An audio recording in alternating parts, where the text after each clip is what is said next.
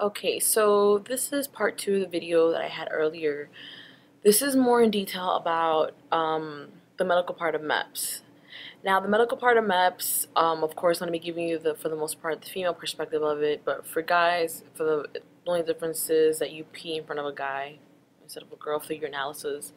Okay, so as soon as you're done going to the service liaison and all that, you all go into a room together, men and female, or male and female, go into a room together that talks about, or they talk to you about the medical process. You pretty much get a medical briefing. As soon as you go in, they take your blood pressure, you sit down, they write down your paper, you're briefed by someone that was either prior service or in the service. My guy was a Navy guy for 25 years, and he worked with a lot of Marines. I'm assuming he was a corpsman of some sort. Whatever the case may be, you have a folder that's given to you. It's a bunch of paperwork, and the folders are in different colors, so that way it's not hard to confuse them. They come in orange, green, yellow, brown, different colors.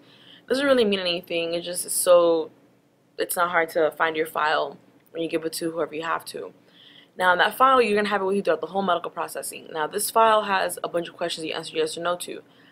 Ladies and gentlemen, be honest in everything. If you're afraid about something that you might reveal, keep in mind that they will find out. It is the government. They will go into your medical files, and chances are there's a waiver for it if it qualifies for a waiver, and there are tons and tons of waivers for different things, different circumstances.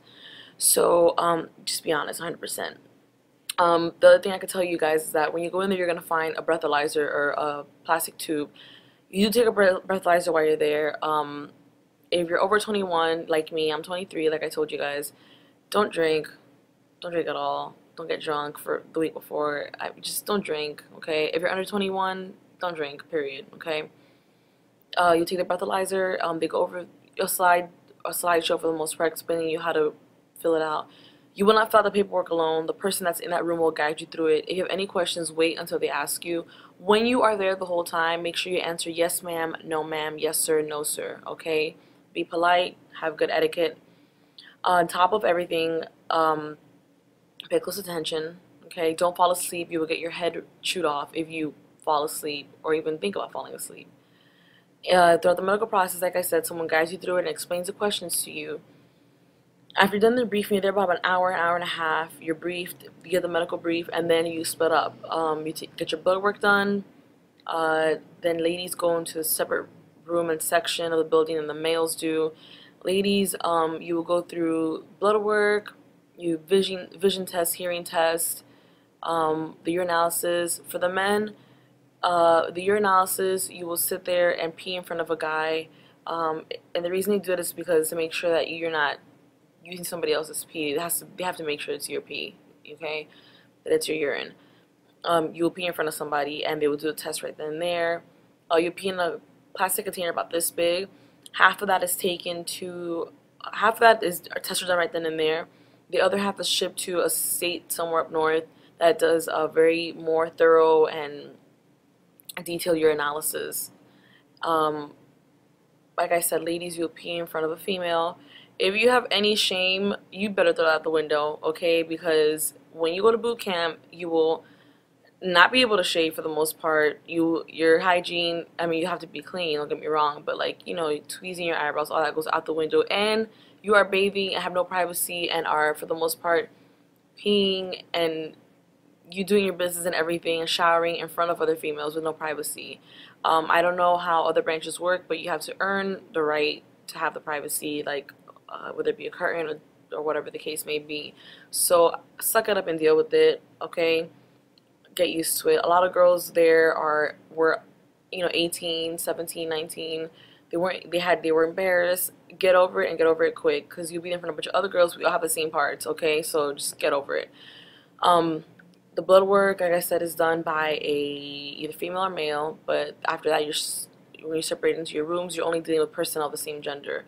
Females, some of the things that you will be doing is they got to make sure that you're a female, all that. I know it sounds crazy, but it's true. And you will also have do the duck walk and all those tests with a group of girls all together.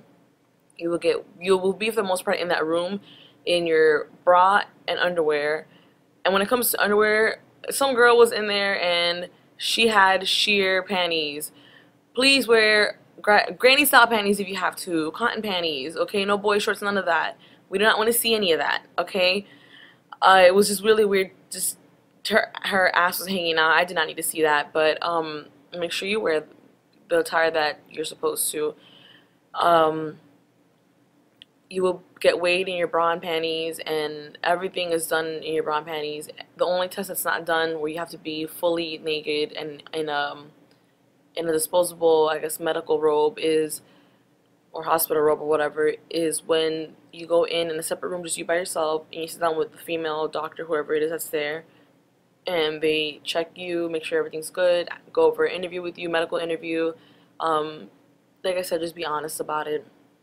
It's a long process, depending how many girls are there. That day that I was there were 17 girls. It was a long day. Everyone was all over the place, and it was very confusing for many people. Just follow directions. A lot of girls that were there were trying to, I guess, were trying to keep themselves from going right away into the room. They were stalling. Okay, here's my thing with that. Common sense. If you get your medical part done out of the way, do it. Why? Well, think about it. If you get the medical part out of the way, you get processed quicker. If you get processed quicker, you get to go see your service liaison quicker. You get to see your service liaison quicker. The person that sits down with you picks a job. You get to pick the jobs that are available quicker before anybody else. You have dibs on that. So why would you delay your time from getting to the service liaison? Just get it done out of the way. That's what I did. Okay? Get over any fears you have when it comes to showing your body. I'll get over it. We all have the same thing. Okay? Suck it up and deal with it. That it will be your motto throughout the whole process. Suck it up and deal with it, okay? When it comes to getting processed, your last name will be next. When I mean next, if they say so-and-so next or next person, you run and you go try to get next. Don't wait for somebody to tell you to go, okay? The people that are there have been there before you have. It's a long day. It's a long process. Everyone wants to get out of the way. After you go through medical and do your hearing test, vision test, and all that, some of you ladies have questions about the depth perception test. The depth perception test is only, not everyone takes it. For example, I didn't take it. Some girls with me took it. It depends on what jobs you want to get. For the most part, if you're trying to get an aviation job, you have to take the depth perception test. You will take a test that determines if you're colorblind or not. I mean, so many tests. Get them done and out of the way so you can move the process longer. Make the process less longer, and you could just move it, speed it up along, and get it out of the way, and get closer to signing your contract and all that.